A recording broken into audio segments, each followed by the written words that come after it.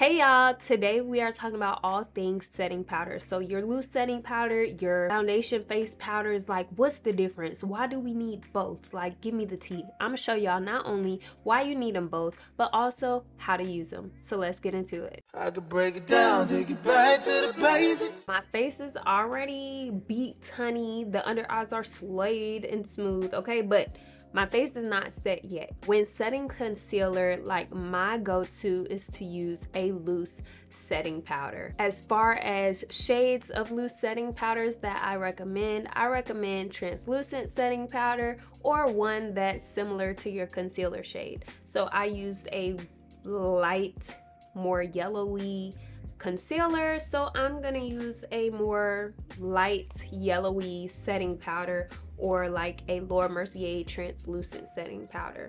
You don't want to set under your eyes with a darker shade than whatever your concealer is. Like that's a no-no. It's gonna make a weird shadow under your eyes. Lately, pink setting powders have been trending, and pink may work for you if you're going for that look or you want something that kind of gives you a different brightness vibe up under there.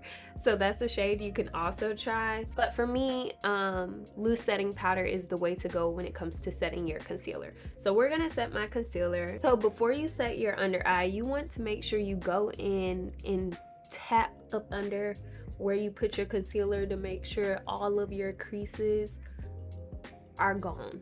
Right? You don't want any creases before you set your face, because when you set your face, if you're setting creases, it's just gonna look more creasy. So you want to make sure you set your face one more good time before you go in with your setting powder. This is the one size setting powder, and this is in the shade Sweet Honey. I'm gonna take this just because it's what I have on hand. It is a little bit more yellow, and I'm taking a powder puff to set under my eyes. So once you dab in your powder, you want to dab that excess on the back of your hand because you want it to be a smooth application of the setting powder. And again, because I've been blinking, I'm gonna go ahead and press. Make sure all my creases are out, and then I'm gonna take that setting powder and press right up under there where I concealed. So next, I want to briefly touch on what you set your face with when you're using like a loose powder. So you can either use a powder puff. This one is insanely large just because I got it in PR. You can use a beauty blender, or you can use a brush. So it's totally up to you which tool you use to apply the loose powder. I feel like when I want like a flawless look, I go for the powder puff. If I want like just an everyday, but I want full coverage and I want to pack it on and bake, I'll use a sponge. Or if I'm going for more a skin-like finish and I just want something lightweight coverage, then I'll use a brush and just dust on the setting powder under my eyes. Now you can use setting powder, like if I use a sponge, I would do the same thing and tap off the excess underneath, and then you see how much more powder went on. I just feel like the sponge gives you more powder coverage, right? Okay, and then you can use it to set everywhere where you put concealer. You can also use it, sometimes you'll see people like chisel their chin, so they'll take like setting powder and kind of make this line right here and clean up their contour. This is when I feel like if you putting powder down here, like you're trying to like really look snatched, like you trying to do some geometry, right? I don't feel like this is necessary unless you're doing like a red carpet look, prom, or you just like really want a beat face. That's when I'll go in and do this number right here. Or if you poorly applied like your bronzer and you did too much or something like that and you're trying to clean it up, then I would do this number right here. But this is all that you would use a loose setting powder for the most part. Sometimes if you're like doing glitter eyeshadow or something, and you have loose glitter falling out, sometimes I'll take a brush, dip it in some loose powder, and then dust my face off because I feel like it helps pick up that loose glitter.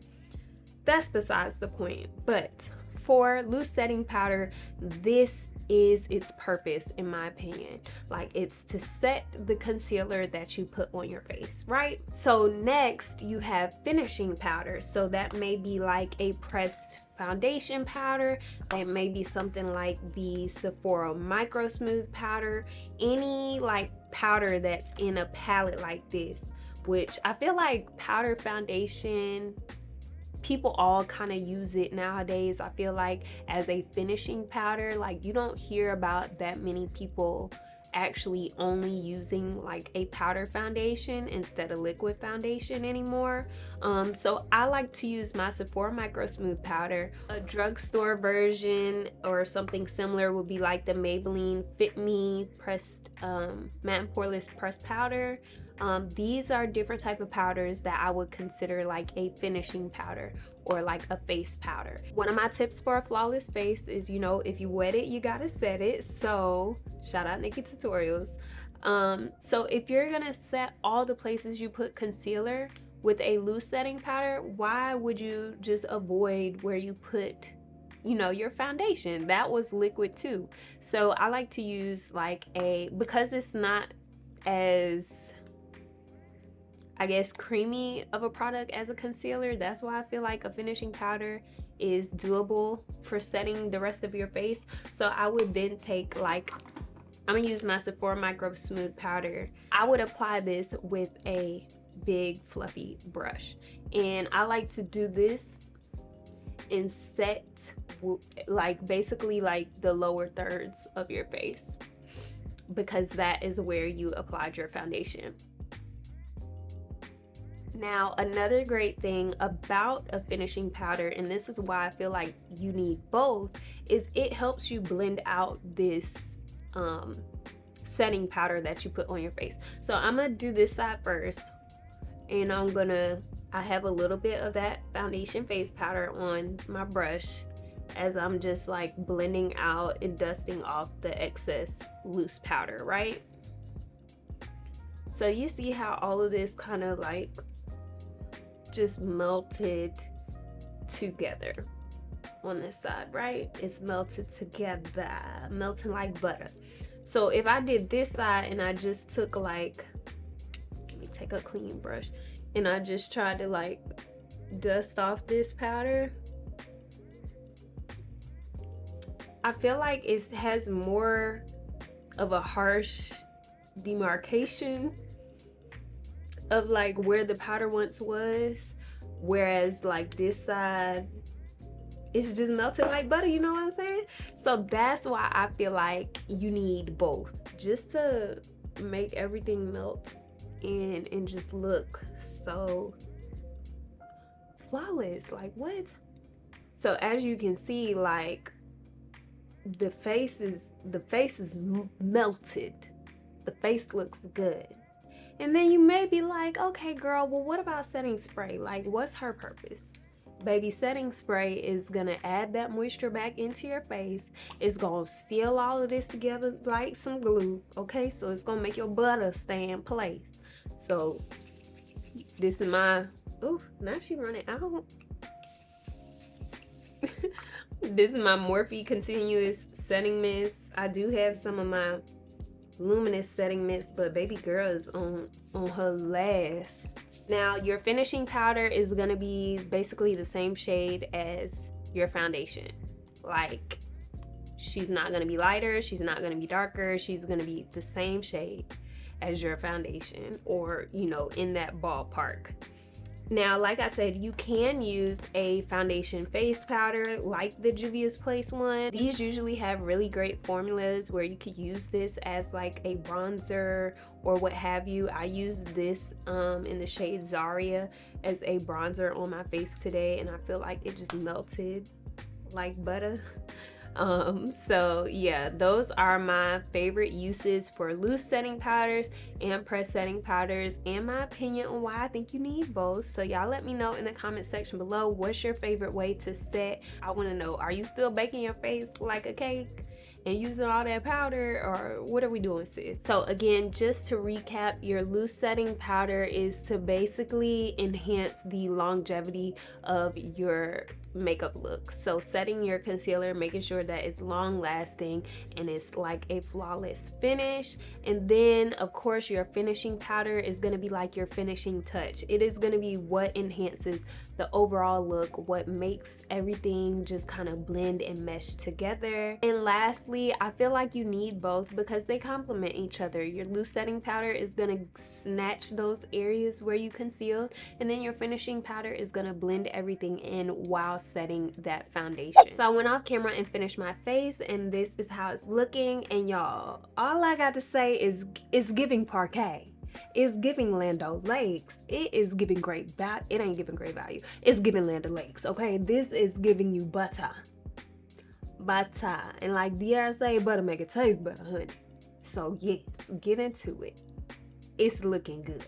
And this is the power of utilizing your loose setting powders and your foundation face powders. Like your finishing powders with the loose setting powders, like it's a chef's kiss combination. So again, more affordable versions of these products that you can use is the Maybelline Fit Me. They have a loose setting powder and they have the pressed foundation Fit Me powders that both work very well for the same uses of this video. Like I used my one size powder.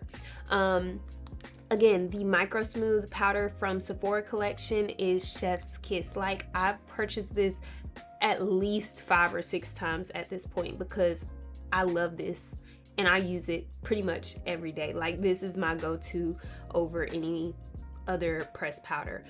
This is going to be more of a sheer coverage finishing powder versus your foundation powders, but if you need more coverage and you want a more full coverage look, go for those foundation face powders. Like the Maybelline has the 24-hour Super Stay powder foundation, which is a really good one.